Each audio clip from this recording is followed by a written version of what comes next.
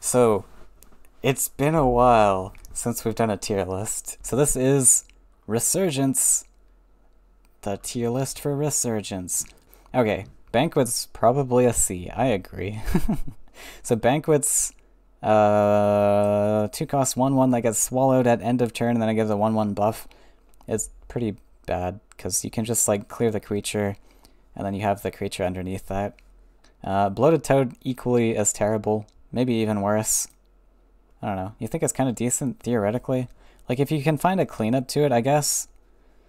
Like D tier were like really bad cards. This probably doesn't deserve that much hatred. Toad plus Mirror Phantom? That's true. That's true. You can like jump and get like a Phantasm off. That's true. I'll give it that. This is awful. I mean, it's still got some stats. Like it can be used, but I don't know. Just 7 cost 5/7. So if you collect once, I guess it's okay. Like the stats to Faeria ratio is okay, I guess, but it's pretty terrible. It kind of works. It's like kind of similar to Bloated Toad, I guess. Like it works on paper, but like in practice, it's really terrible. Like I don't know. I think C tier makes sense. Victory Celebration's pretty bad. Has anyone used this card? I don't think I've ever used this in a deck. Turn 1 like, turn 2 double neutral, turn 3. Yeah, like there is that potential if you have it in the opening hand, I guess. And then it's like a 5 cost 5/7. And you get to move your lands aggressive. But like any other point in the game, it's like also if you're collecting already, then it's just a 7 cost. But I guess there's always an opportunity to collect once in a game with it. Put this in meme? I think so. That's pretty bad. I've literally never used it. Looking at Glass Phantasm, also pretty bad. But I guess it's like C tier solely for the reason that it can transform something massive, I think. It's pretty terrible though. Like 5 legs is way too much, and it transforms it into a 5/3, which is still a threatening creature. It's a Krog counter. Everything in this... Okay, there's a lot of bad cards in this set, actually. But, well, Tidalord's amazing. This is A tier. Really solid. Just 5/5 jumper, but then it gets to be 6/6 with a Triton. Pretty easy mechanic to pull off. This card's possibly a B. It's not the best, but like it's a 3 cost. Like I think you're guaranteed at least 1 buff.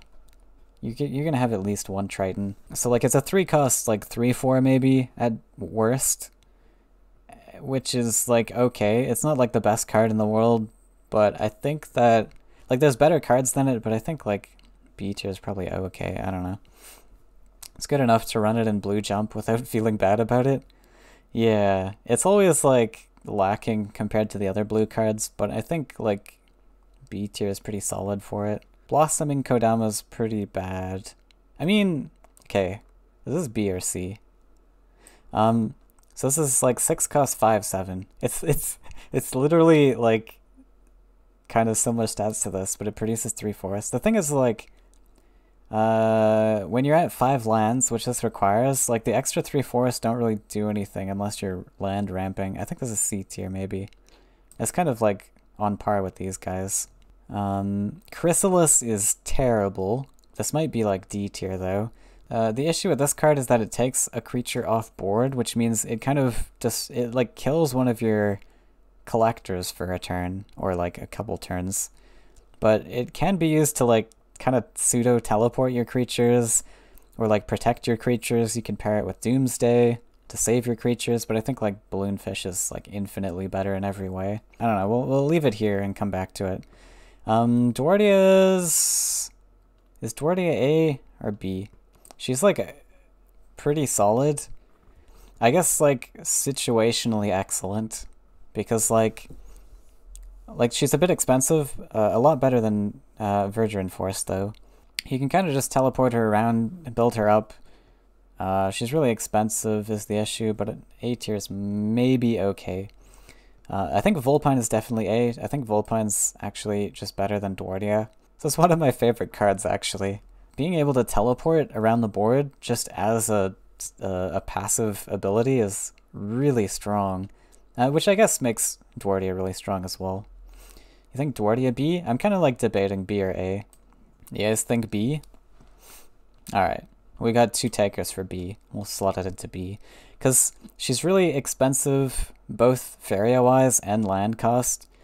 And like in the meta right now, like it's kind of geared more towards like mid-rangey things than slow creatures like this. Like one of the reasons mono green isn't great in the meta is because they just have slow, expensive creatures like that. Beast Trainer's like okay. I think Beast Trainer's like C tier. It's like not terrible. Like there's just not many uses for it because there's not that much beast synergy. Pairs with Salamander okay because it's like a 0 cost 3/3 essentially. I think we'll keep it at C for now. It's just that like this card struggles because of the lack of beasts. Also the fact that this is a mecha for some reason makes it just weird. Like if this was a beast itself, it might be a lot better. The hippo's also really bad. This is like another C tier card. Like 6 cost 5/5, 3 mountains. That's terrible. This guy's also C tier. He's pretty terrible. Really expensive. Like on paper, again, he seems okay. 5 cost. That just keeps scaling with +1s. But this limits your power wheel a lot to only being able to +1. And it starts off as a 4/4.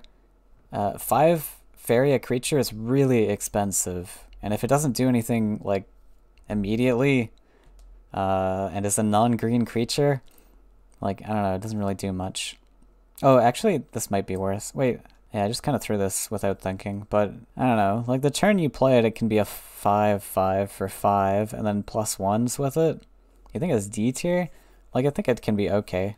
You're not too flame-stoked on this one. Let me quickly open up my other tier list just to compare with the rest of the cards, because this should be compared with the other ones. D tier. Okay, Ignus is in D tier. Okay, we gotta put it in D, I guess. If Ignus is in D. Yeah, okay. Fair enough.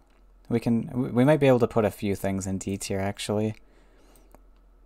Actually, I kind of agree with this in meme, then. If these are, like, D tier things, I kind of agree with this being meme. Okay, other things could probably slot into D here.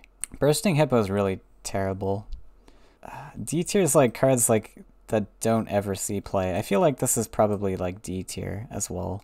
Like 5 lakes. By the time you reach 5 lakes, I feel like anything relevant for this card has already built up really excellent things. Like green just has really excellent stats already on board, and this doesn't even matter that much. The Ignus guy, this is like okay, right? Like this is like an elemental, or like a 3 cost 3/3 that lets you like trigger Ignus again. But like the Ignus deck isn't that strong. It's probably like C, like a high C. This guy's pretty awful. This might be D tier also.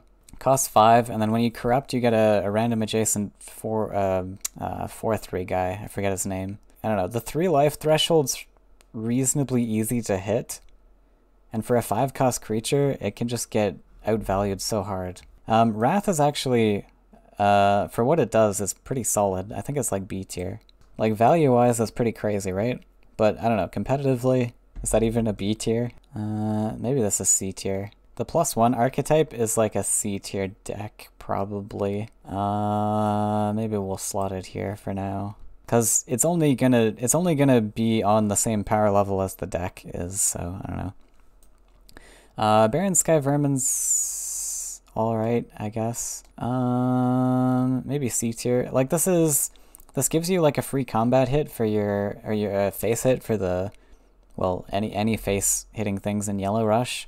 It can be buffed with like Tower. I don't know. Anything that buffs this is kind of a really bad, like a not so great deck, but there are like the Vermin OTK decks, but that's not really a B tier. I might put this down to C, to be honest. We'll put it in high C. I think there's a lot of just cards that outweigh this. Vulture is like B. I know a lot of people like this card, but it's very situational. Like 4 land, and then you have to deal 1 damage. Like, they have to have 1 life remaining, and then you drain his attack. When it works, it's, like, pretty great, but it's very situational, I think. Spectre, I think, is B. Spectre is, like, pretty solid if you can get it going. It's just really, well, yeah, I don't know. It's really expensive to start the game off with 5 cost, but like 3/6 body with charge 3 is pretty excellent. Production is a little unfortunate for it because it gives your opponent an opportunity to drop below the 4-card threshold. Wait, Spectre A? You think top A? I don't think it's that good though. It's like, it's pretty solid, but charge 2 is pointless in Husk to me, since all units that should get somewhere get training anyways. Yeah, and like, because, yeah, actually that's a good point, because with like Husk lists, you kind of want to build 3 deserts maybe maximum, and then that's it. And with this card, you're forced to build double neutrals, or you just give it training to give it flying, which doesn't really add to the charge 2. Yeah, I don't know. It can be kind of clunky sometimes because of its ability wins the red matchup. Oh, true. I guess you have to sometimes make Wind Soldier lands. Yeah, like, it's a strong card, but I don't know if it's, like, excellent. We don't even see this card played anymore. Only suffers versus choking. Although, to be fair, we haven't seen a lot of mono-yellow Husk anyways recently. It's all been red-yellow. Which this doesn't fit in, of course. Like, stat-wise, 3/6 5 cost charge 2 is pretty excellent. I don't know. Maybe we'll put it at the lower end of A. Okay, Dustbringer Wraith's pretty bad. It's really land heavy. It's like 3 land. It's just like the Spectre is just better than this. It's like, it does a similar thing, but it's just better, and it doesn't have any mobility attached to it. It has Corrupt. So like, not having mobility with Corrupt is really sad. Wrath is great. Wraith. Well, wait. It's 4 cost 3/6, right? I guess that's reasonable for the stat line, but 3/6 is great stat line for 4. Yeah, you're right. That's true. For the cost, it is a pretty great stat line, actually. I think it's more of B tier, though. Okay, I kind of like this. With this B, this A. I don't know. Makes kind of sense. Husk is S to me. Like, the ability is so easy to trigger nowadays. Like, it being end step, especially. Like, it's 1 cost. So the turn you play it, you spend 1 Faeria to draw a card, deal 1 damage, and heal 1 life. And then it just keeps growing from there. And like, 3 life structure is insane to deal with. I don't know. That's ridiculous. And I think we've had many discussions on it. Alright, Bloatfly I think is pretty excellent. It's like kind of on the same level as the Vulture, but it's just got a little bit more going for it. I mean, this is a 2 cost 3/3. That's pretty exceptional stats. You have to build your deck around it. What, the Husk? Yeah, you have to build your deck around it, but it's so easy to build around it. Like, you literally put Husk, Storyteller, and Merchant in your list, and it doesn't even matter the rest you put in the list. You just put anything else in the list, and you have a good deck.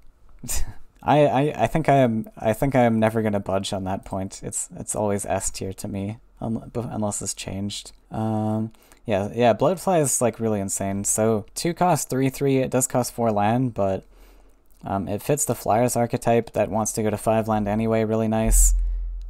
The Corrupt is really awesome. Just step this on an enemy land, and you get another free card, another efficient 2 cost 3/3 body. Pretty excellent. Bannon is kind of a meme. I don't know. It's one of these. It does feel weird to put it in C because it's kind of 7 cost Faeria. I don't know. Like, 7 cost, you have to wait for a really long time to actually play this. And then, not only that, but then you have to still play those cards that you get that are super buffed. So really all this does is fill your... Yeah, actually, that's true. It's only a 4/5 for 7 cost. Like, making up that whole 7 cost value is really difficult to do. Please bring Phantasm up. Oh, this one? Yeah, okay. D's maybe a little bit too punished. Like, there's just the 5 light count that's really off-putting, and then it transforms it into a 5-3. But, I don't know. I guess it's better than that stuff. Volley feels like a solid B, sorry. Volley feels like a solid B tier to me. Just because it's situational, like, when you don't have a flyer target for it, it's not the best, like 3 cost, 2 damage. But when there is a flyer target, it's pretty insane. 3 cost, 5 damage. I think B is pretty solid.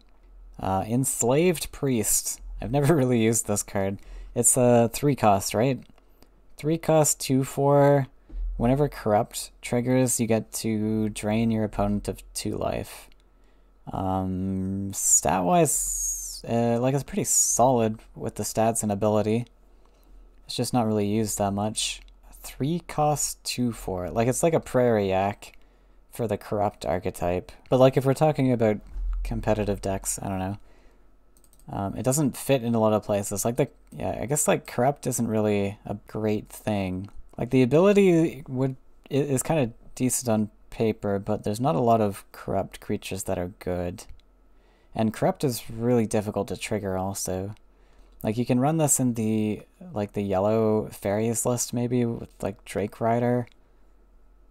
But I think it suffers a lot because of the selection of Corrupt creatures you have access to. So maybe that'll just go in like a high C. This is the Rainbow Birdship. This is actually pretty great. I think this is B tier. Like, what it does is pretty great. It's like 6 cost, 3/7 flyer, and then you get a free creature, like a free Birdship crew member, whatever that means. And then it makes everything in your hand wild, which mostly enables meme decks, but I think what it gives you is pretty solid. Like, it gives you a free creature, and a 3/7 flyer is a pretty solid body. Birdie is A tier, you think? It's pretty solid what it does, but this isn't ever run in decks, is it? Do you run this in your green-red? I guess you do. Maybe it's okay. Like, the cards you have access to, like, what's the worst card you can, well, okay. Worst card is probably Cartographer, which is like 3 cost value. So you're like spending 3 Faeria for the 3/7? That's pretty crazy. I guess Reveler is like the lowest value. I guess what it does is pretty crazy. It's not run in a lot of decks though. Cheating out feeds with Salamander is pretty good? That's true. That's true. Yeah, okay. I'll agree with the A. Imperial Outpost. How good is this? It's solid, but like the neutral archetype is mostly like B. It's a pretty solid card. Like, 2 costs, give all your neutrals 1 attack. It's a structure. There's not a lot of great neutrals to pair this with, so I think B tier makes sense. Llamacorn, also B? Maybe that's a C. This one is 5 cost 5/5, which is pretty solid, but then it costs 2 lands as well. And like, the combat ability doesn't really benefit that much, I guess. I think the 5/5 stats suffer a little bit. It needs like more life to get its combat abilities off. Oversky Yak's pretty nice. I think this is maybe A. It can kind of be compared to the Explorers. Yeah, this is definitely A, I would think. 4/6 Explorer, and this is kind of the same thing. You have to build 1 special land, and then take 3 turns building double neutrals. Double neutrals help with your Yak attack lines. Pretty great stuff. And it's got flying. Okay, actually, it's got flying. I think that bumps it up a little bit. We'll keep it there. Yeah, the Explorers don't have flying. So I kind of like that. This guy is not very good. So the problem with this guy, this is the Priest of Everlife. It's got Gift. The next creature you draw gains +2/+4. The issue with this is that it's random. You can't control it. I mean, you could control it with a Biomancer, I guess. But it's not usually that relevant if you're running Biomancer with it. There's just a lot better things than this to run. Because, like, the only relevant things you want this buff on are, like, Deepwood Stalker or Frog Tosser or something. And maybe, like, the yellow creatures, the yellow flyers. I guess you could use, like, Smile to get the, yeah, Ghost Dragon. Or Lionfish. Yeah, that's fair. It's 2 forests, right? something like that. It's okay. C tier makes sense. This is Steve, who I always call Carl. That's probably B tier. 10 cost, 10/10. Prevents your opponent's creatures from moving till end of turn. I don't know. It's not actually that good. The issue is that you can just get around that by using mobility tricks. It's a huge Faeria investment, so you can just knock this down. This might be C tier. It's a huge Faeria investment for just solid stats. It doesn't have dash, I think. Yeah, I don't think it has dash. Costs 4 lands. It's actually pretty heavy. I think C tier maybe makes sense. Roaming Yak, probably also C tier. This is okay. Like, it ramps your prairies for like the Oversky Yak. The dash is nice as well. You can kind of like get this into double collection on turn 2 with the Explorer, just by shooting all your neutrals off to one side.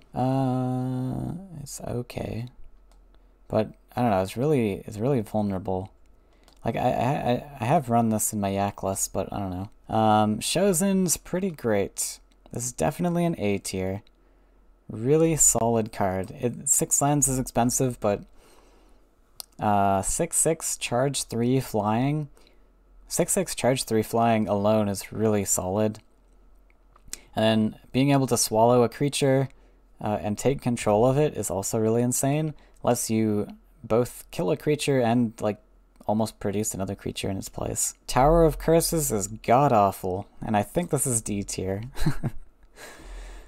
So this card looks good on paper, and I know a lot of newer players I think this card is good as well. But the issue with it is that it's incredibly expensive and does barely anything the turn you play it, which is where you want all your impact to go is on the turn you play it a lot of the time. Yeah, so this is 4 cost, 4 land, which is insane, and then the turn you play it down, it does -1/-1. So like, the turn you play it, you're spending 4 Faeria and 4 lands to deal 1 damage, or like, you know, -1. It's really terrible. And then it also takes 4 turns to use all 4 of its charges, which gives your opponent 4 entire turns to answer this, or like hit into it with combat. So you can very easily lose out on all the value there. Ulani is... this is the other Ulani, which is really great. I think this is A tier. If you have no creatures on board, it's a 2 cost, 2/4, and then it gains Taunt and Protection and Divine if you have no creatures on board, which is really insane for 2 cost. Often hard to find places for this in deck lists because it costs 4 land, and it's just a 1-of, but it is a really exceptional card. Verduran Emissary is probably C tier. The issue with this one, like, this is another one that's good on paper. I think a lot of these cards, like, the abilities look really cool and good, but they're not. I guess it's not that bad what stat-wise. Like, it's 5 cost 4/5, and then you get +1/+1 to everything in your hand. I guess B tier's okay for it, because, like, Faeria value-wise, it's okay. The issue with this is that there's just a lot better things you want to do with it. You also want this to die, but it doesn't fit in a sacrifice list because it's too expensive to sacrifice. You don't want to sacrifice this. And Oakling is a much better feed the forest target, so you don't want to run this in a feed deck, really. So it just kind of loses a place for this to fit in a deck. Like, competitively, I think this should be judged more on like a competitive basis. It's probably more C tier. Like, Faeria value-wise is okay, but it's also just a body that can't move. It's not mobile. To kill this off, you have to kind of invest some resources to, like, maybe teleport it around or something. The Yak Herder is amazing in Yaks. This is a really good card. 3 cost 2/3, and then you get to give 2 Yaks charge 2 and +2 attack this turn. That's really exceptional. Definitely A tier. The Savior of the Meek, I think, is D. Almost a meme. This is pretty terrible. Like, stat-wise, it's a 2-cost 1/2 that gives a +2/+2 buff. And Divine, which is okay. But the issue with this is that, like, a lot of the things that have 1 attack aren't really, they don't really need Divine. Like, Divine doesn't really add much to that creature. A Divine is usually going to protect against, is either going to protect your little guys from soul drains and things, or it's going to protect your big guys from Nightmare and Frogify. But, like, if you're making a little guy, if you're giving a buff to a little guy anyways, you're already stepping out of soul drain threshold, and it's probably not going to step into Nightmare like a decent Nightmare target anyways. So, like, usually just any buff is better in every way. Like, there's just a little something missing from this card to make it okay. 4 lands is a lot to make it work. Thunder Eel is pretty excellent. I think this is A tier. Thunder Eel is just a lot of value for what it does. 6/4, 6 cost, and then deal 2 damage to something on board. That's pretty excellent. It's like a flying explorer with a Cypher's Wrath attached to it. Yeah, I think that's it. I'll be back in like 2 months with the next tier list, probably. Alright, well, thanks for watching, guys. I'll see you guys next time.